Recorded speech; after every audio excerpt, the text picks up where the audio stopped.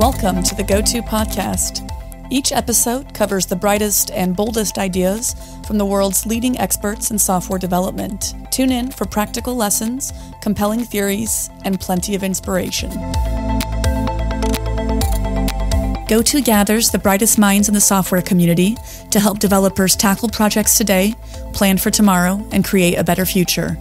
Stay up to date with the latest in tech through GOTO's top-rated events held online and in person in cities like Amsterdam, London, Copenhagen, and Chicago, and by subscribing to the GOTO Conference's YouTube channel, where you can find thousands more high-quality dev talks. Learn more at gotopia.tech. Hello and welcome to GOTO Book Club once again. My name is James Lewis. I'm a director at Thoughtworks, and today I'm delighted to be talking to Unmesh Joshi about the release of his new book and the patterns within it, Patterns of Distributed Systems. Unmesh, would you like to introduce yourself to the audience? Yeah. Hey, folks. My name is Unmesh Joshi, and I work as principal consultant at Thoughtworks. Been with Thoughtworks close to 16, 17 years now. And last several years I've been thinking and writing about distributed systems. We'll cover more of that, I think, as we talk. Yeah. Yeah, and you see, I mean, that's a fairly long time to be with it in a consulting organization. Can you tell me a bit about the background, maybe some of the experiences that led you to become interested in distributed systems, and the sort of experiences you've had that led you down this path? Because, I mean, frankly, this is a lesser trodden path in the software engineering literature, certainly the sort of the more sort of, I guess, user-friendly literature, because it's regarded as a really difficult topic. So, what were the experiences that led you to this? Oh yeah, it was a interesting journey, I would say. So, I mean, as I think any professional for last several years working with cloud, I mean, you see services and products you use on cloud or even in your data centers that are distributed by nature, right? I mean, you use Kafka, you use even simple things like Amazon S3. And I had been using, like everyone else, some of that.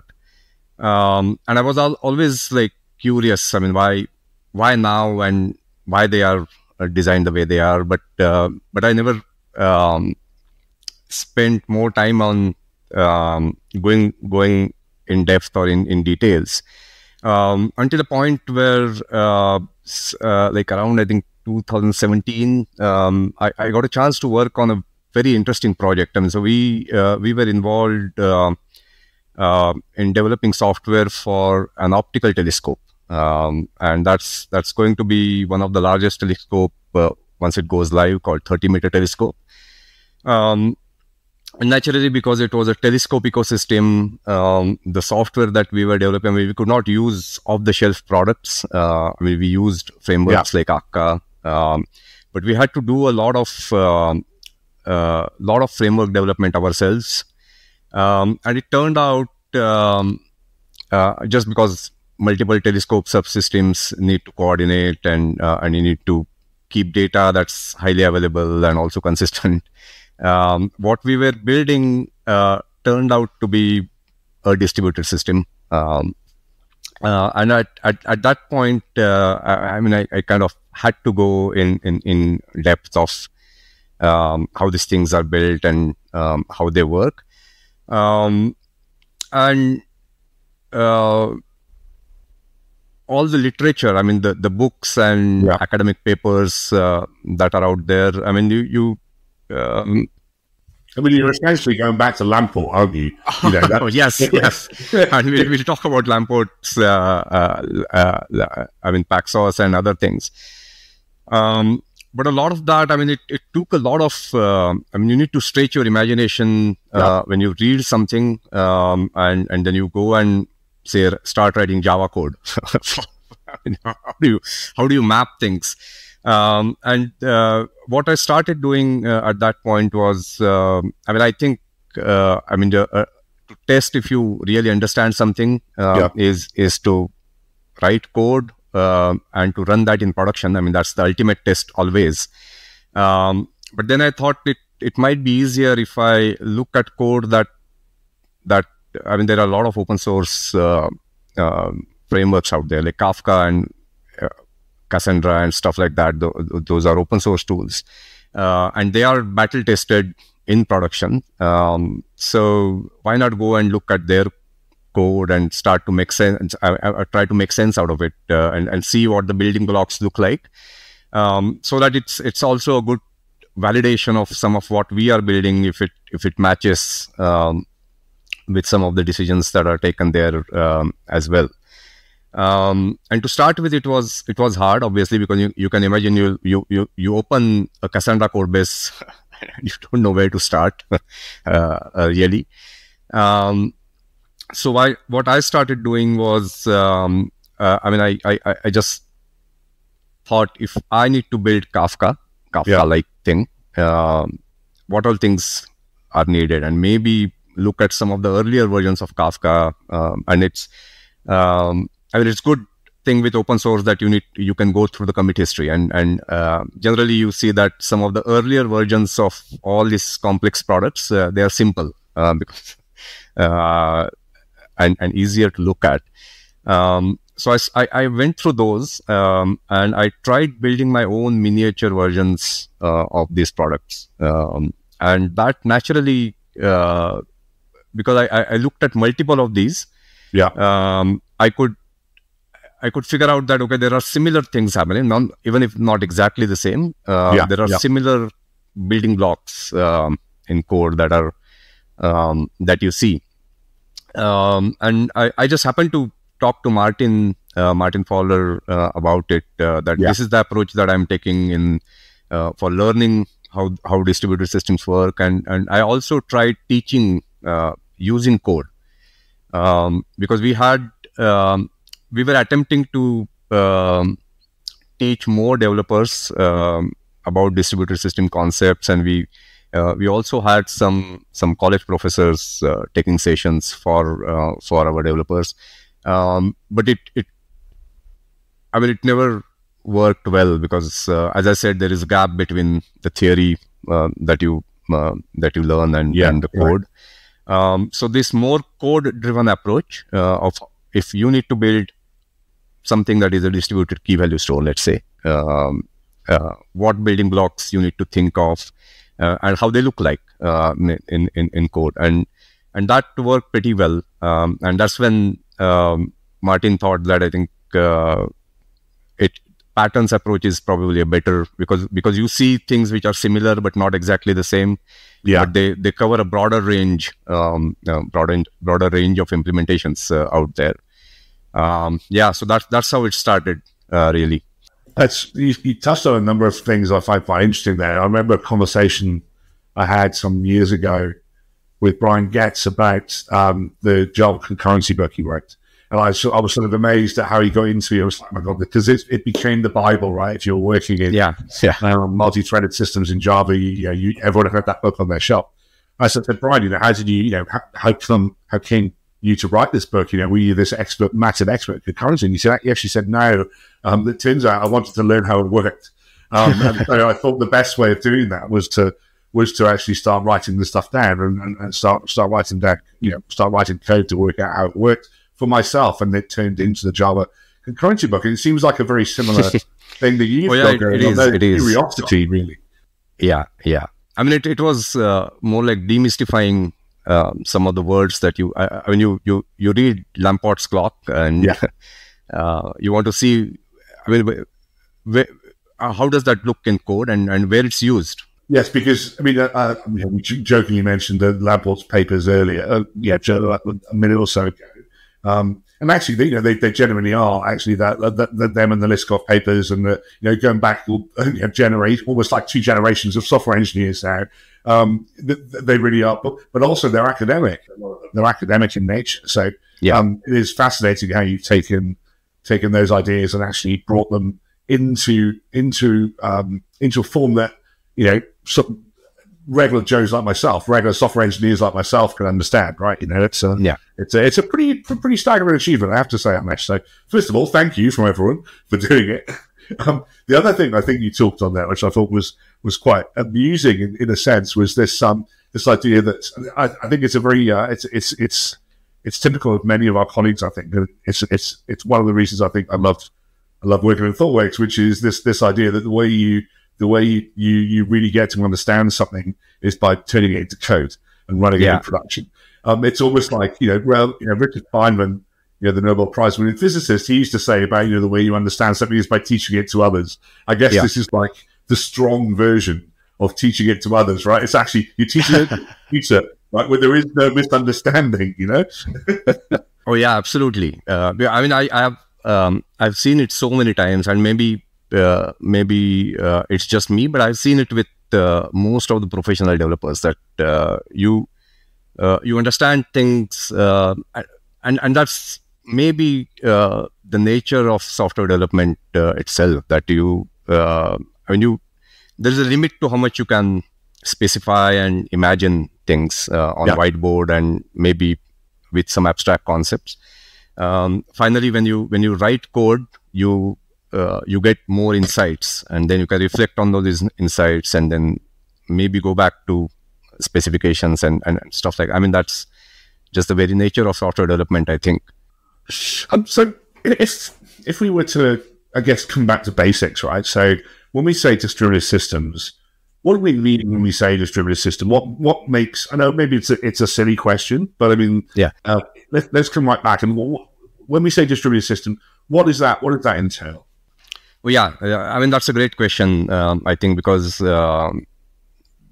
people interpret distributed systems with their own context. I mean, microservices ecosystem itself can be called as a distributed system as well, and Kafka is a distributed system as well, and cloud is a distributed system as well. So, I mean, what I primarily have focused on is essentially when you have data systems. I mean, you need to maintain state, and you need to maintain it on multiple servers to make it available, and then you need to make sure that that state is consistent across servers, and whatever systems, and obviously you need to shard or partition that state so that you can have lots and lots of data stored and processed. So I think what I have focused on is on this kind of systems, and things like Kafka, Cassandra, Amazon S3, Cosmos DB, and I mean all the data things. So really, we're talking in terms of cat theorem. We're talking, and correct me because I might be wrong here, but in terms of cat theorem, we're talking about consistent systems, as opposed to available systems. Yeah. And there is always a balance. I think that all these systems, they like Paxos, for example, also is available as long as the majority of the servers are available. But beyond that, it will just favor consistency. Cool, thank you. And so, maybe let's talk about. You mentioned briefly about patterns. Why did you go for the patterns approach to start with? Why not just go for writing your own piece of software essentially? And why not release your own Kafka, right? And say, look at that. I mean, so patterns I thought was a useful approach because let's say if you have to build something like Kafka, the concepts that you need to know or need to implement, there is a lot of similarity between, for example, when you implement something like Cassandra. I mean, even if not exactly the same, or you are implementing something like etcd, which is a Raft implementation. There are a lot of common concepts between, say, Raft and Kafka's replication mechanism. So patterns approach, what they allow you to do is talk of this similar concepts that span across multiple implementations, and then they become more useful, I think, because once, for example, there is a concept of let's say high watermark. That when you are replicating a log, you need to really demarcate which portion of your log is like stable it's not going to change, and which portion is volatile. I mean, it might change if your nodes crash and leaders change and stuff like that. Now, that high watermark concept, whenever you use log replication, like in Kafka, is also there in Raft, which is called as a commit index. Yeah. And whether you use some other replicated log algorithm like view stamp replication or multi-Paxos, which no one has documented how it's implemented, but you need backward at this point, right? Yeah, but you need some concept like that, and once you know what that concept is and how it's typically implemented, you read a Raft paper or a view stamp replication paper or Kafka's replication mechanism. You know what's going on, and you can connect the dots. So I mean, so you mentioned Raft and Paxos. Obviously, these are, I mean, probably these are names that people have heard bandied around, or different mechanisms for staying consistent, et cetera, et cetera. So, I mean, just to put you on the spot, here you go. Describe the differences between Raft and Paxos for us. Oh yeah, absolutely. And I think that's important because you see that Paxos, the Microsoft and Google folks and all the services they always mention that they implement Paxos for replica consistency, and all the open source world says that they implement Raft. And if you read Paxos paper, the original Paxos Made Simple or other papers, what it describes is what is called as a single decree Paxos, like how multiple nodes achieve consensus on a single value. Right. So in the literature, what's understood as Paxos, and I have actually documented that as a pattern. So I've documented Paxos as a pattern because we thought that concept that you need two phases to reach an agreement between nodes. Then you use majority quorum to make sure that the decision taken by the previous quorum is visible whenever you try next. And you have something called as, what I have documented as a different pattern called generation clock. So all this coordination is done by a leader, which is called as proposer in Paxos. And you mark the leadership with monotonically increasing numbers, so that if there are, you always tolerate multiple leaders, but you can always cut off older leaders. So only the latest leader can make progress. So this basic mechanism of how to combine these concepts of epochs or generation clock, two-phased execution, and then recovering from, let's say, partial writes, Paxos documents that, and how to do that for, let's say, a single request or a single value. You mentioned something. Do you know if I just interrupt? Because you mentioned something really which we should probably, maybe this is not the right time, we can come back to it, but you mentioned something like the latest, we tolerate multiple, but the latest. And that cuts to the heart of the problems with distributed systems, doesn't it? Yeah, we'll talk about, so that latest comes in in various different areas of, so what is the latest value? In terms of Paxos, when I say latest leader, what is the leader that has just won the election, let's say, which has the latest epoch or the latest generation clock, and it can be the only leader that can make progress. So these concepts, how they work together is documented in Paxos, and in literature mostly it's documented how to do that for a single value or a single request. But obviously one of the side effects or one of the issues with this basic mechanism is what you can call as a initialize once. So once you reach an agreement, you cannot have another request or another value that can be chosen. So it becomes immutable after that.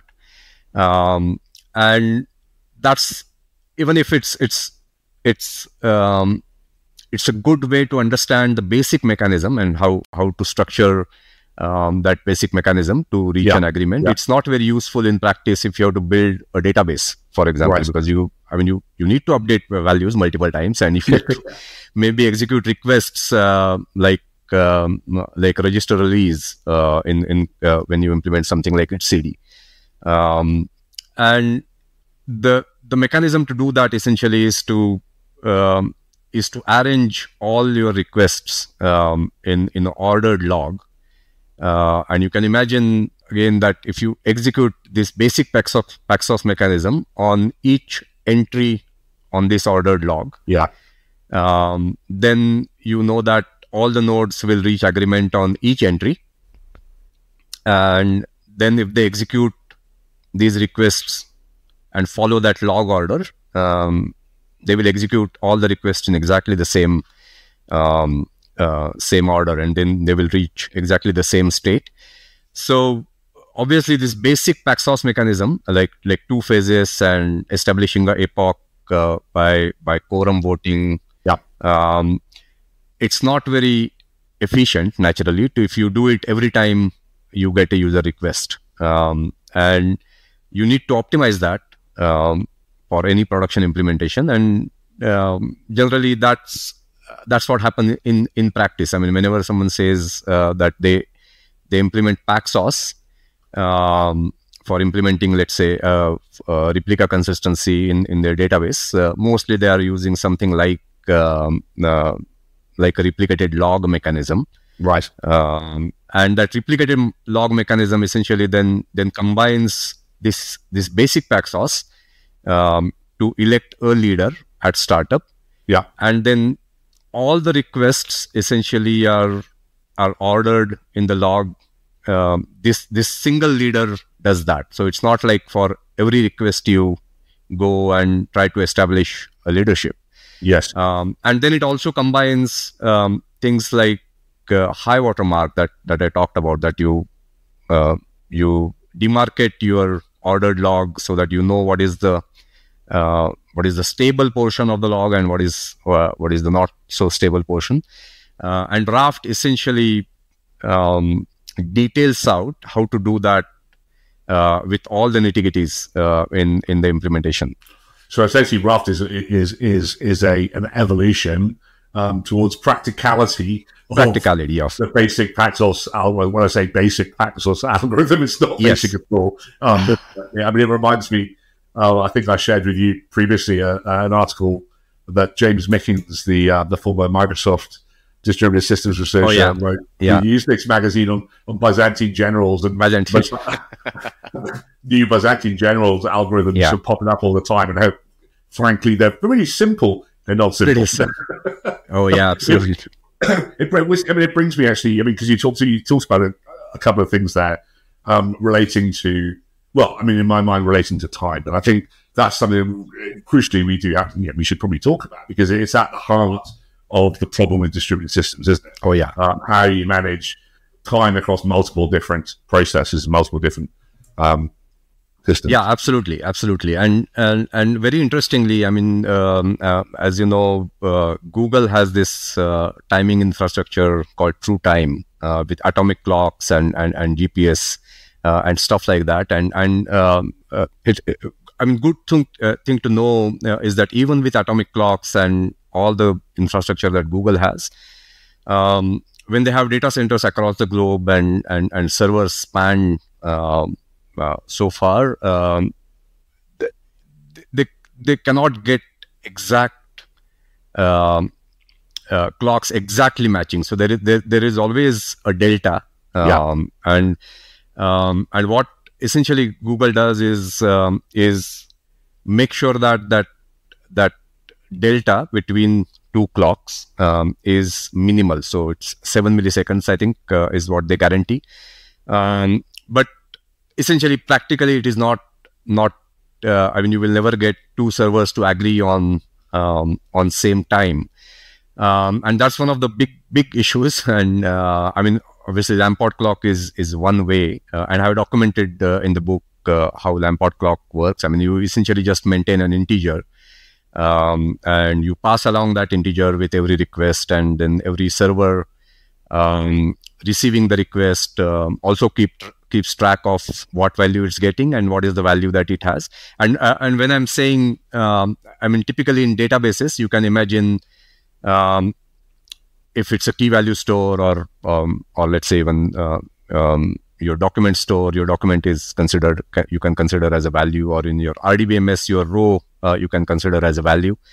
So you store this version with that value, or with the primary key, or with the key of that value, and then comparing these values, these keys or these numbers attached to the keys, you can figure out which update happened before another one. That's a simple Lamport clock mechanism. Now, as you can imagine, in databases that we all use, if we have to compare integers to know which values are ahead and later, it can be quite confusing. So most databases combine this technique, this basic Lamport clock technique of tracking the integer with actual date and time that you get on your servers, and that's called as hybrid clock. So most your databases like MongoDB and YugabyteDB and CockroachDB, you see that in practice they use something called as hybrid clock. Right. And that allows you to combine this system time with this integer that can track which values are greater after the other. But yeah, it's fascinating, and I think it's something that people will find exciting when they read in the book how this is typically implemented. There is a simple Java code that I have in there. You mentioned Spanner. I remember, maybe our friends at the book club at GOTO can dig this out and add it to the notes, because I remember seeing some of the Spanner engineers talking about it. So you talk about true time, and Cloud Spanner is the database implementation that makes use of it. One thing to add there, so just an example of how this patterns approach is useful. What's done in true time or with the use of true time in Spanner is essentially that you get this, let's say, maximum delta between two clocks. How much clock values how much differ. drift there is, essentially, right? Yeah. And then how you can use that essentially is to, if you are writing a particular value at a particular time, let's say you are writing a value at time 5, and you know that it will take maybe 500 milliseconds to, I'm just giving an example value. 500 milliseconds is too high to wait. But within 500 milliseconds, all the other servers in the cluster are going to get that 5 p.m. as the value. So what this writer does is it waits for 500 milliseconds just to make sure that everyone else has that clock value or time value, and then it makes that value visible, or then it writes that value at that timestamp. So if you can, if you know how much that maximum skew between or across servers in cluster can be, then you can implement it without true time as well. That's what most of the open source databases do. They assume that maybe the clock skew, the max drift, maybe 200 milliseconds within your AWS cluster, and then they can just implement that wait for 200. True time just makes it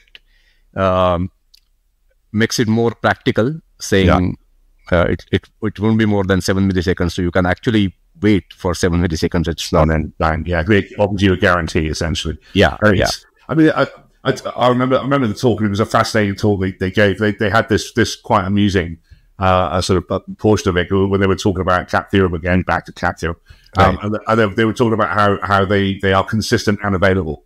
And they said, it turns out we've broken cap theorem. That was the start of the talk.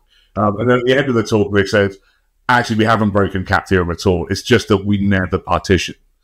Which I thought, our networks are so good that we just don't partition, which I thought was quite an amusing kind of appendix to the end of of the talk. Yeah, I mean, it's tricky understanding things at implementation level. I think how it helps is you get this kind of intuitive, and I mean, even if you don't read specifications and you don't know exactly how these things work, you get this intuitive understanding. So if something breaks in production, for example, and you need to make sense of what might have happened, you at least have some pointers. Like this, and I've given this example, and I think a lot of people give this example, that there was this Cloudflare outage, I think a couple of years back, and the outage was essentially because the etcd server that they were using, there was outage in that, and then there is this inherent issue with Raft's leader election, and I mean, it can very well happen with any basic consensus implementation, that you just keep on electing leader and no one can make progress, and that's I mean, it can very well happen unless some care is taken. But if you are aware that okay, something like this might happen. I mean, it might happen in your Kafka cluster, or it might happen in your Kubernetes cluster as well. Wow. We are all fortunate that we things don't fail that often. I mean, it's talking about failure, because I mean, failures, I think one of those. I mean, the edge cases in these systems are, I mean, there's lots of them, and they're pretty sharp. I mean, sharp edges. And I don't know if you've come across. I'm sure you have come across the Jepsen suite of tools. Yes, absolutely, yes. Which are useful. I mean, that's provided me with hours of entertainment over the and I think I mean, just to compare the patterns approach with, so Jepsen, I mean, it's an excellent tool, and it takes a black box approach. So it treats your products as black boxes, and then it runs some tests and introduces failures in between. And in patterns is, I mean, you can think of it probably as a white box approach. So you know what the building blocks look like. You can maybe think through some of the issues that you might face. Well, I think probably you could look at the failures that Jepsen detects, and then you could describe them in terms of failures in a particular implementation of a pattern, can't you? I mean, that's absolutely. And I guess that comes back to the actual implementation, right? So it comes back to the fact that the book is rooted in code. It's rooted in actual code that is executable, is unit testable, and you can inspect yourself. I think that's a really important part of the book, isn't it? Yeah, absolutely. So I and that is the reason I think. So before writing each of these patterns, I had actually working Java code, and Java as a language I chose. I mean, just because it's more people familiar with it, and it's a simple language. There is no other reason. Even the C# people are familiar with Java. Oh yes. Yeah, and then I made sure that I explained pattern around this basic Java implementation that's out there, and tried not to use pseudocode to explain the code structure. Maybe we should chunk up a little bit now, because I mean we're in the weeds. We're talking about clocks. We're talking about, not in the weeds. We're in the details, right? And which for me is the fascinating part of all this. But I guess we can maybe take a step back, because I think many people working in our industry at the moment, right, are coming across the distributed systems more and more, whether they're using them, whether they're like yourself involved in implementing them. I mean, whether that's for telescopes or whether that's for point of sale solutions, or whatever it is for in the always on world that we're in. How would you sort of recommend? What would you recommend someone who is interested in going a little bit more deeply into this? How would you sort of recommend them to proceed, to go forward? Yeah. So one of the goals for this patterns work as well was that someone reading this material should be able to navigate open source code bases. And I think following open source products and going through their code bases, trying out, maybe isolating some pieces of it and playing with it. I think that's a great way to learn about distributed. Particularly topic like distributed systems. It's a great way to learn, because if you go down the route of theoretical understanding, there are a lot of nice books, I would say, but you might get lost. Yes, right. So I think it helps a lot to remain closer to code while you are learning stuff. One of the things I again really likes about this is it opens up a whole new set of patterns to a whole new generation of people, I think, right? So, and because as you say, that because they are patterns, because there is code there, it gives us another set of tools, or rather, it exposes the tools that have been there, but that have been used by systems engineers generally, right? And I think that is. Obviously, my background is in, I would say, sort of distributed systems, in terms of microservices and that kind of thing. Yeah. But not at. I've implemented some of these patterns myself, and but we are probably in the minority, right? But that's, I think, what's really useful about this is it's opening these patterns up to a much wider audience and making them available. Oh yeah, absolutely, I would say. So like something as widely known, but not well understood as two-phase commit. I think Starbucks does anyway. Yeah. So I have documented two-phase commit in here as well, and some of the nitty-gritties of what might go wrong and how it's solved in modern implementations. And knowing something like that, these scenarios come in your microservices implementations as well. At a different level of abstraction, obviously, but yeah, not yeah. Or things like idempotent receiver. I have a pattern called as idempotent receiver, and it's. I think in any microservices implementation, you will need that, and getting some clues and ideas of how, let's say, Kafka and etcd implements this idempotency.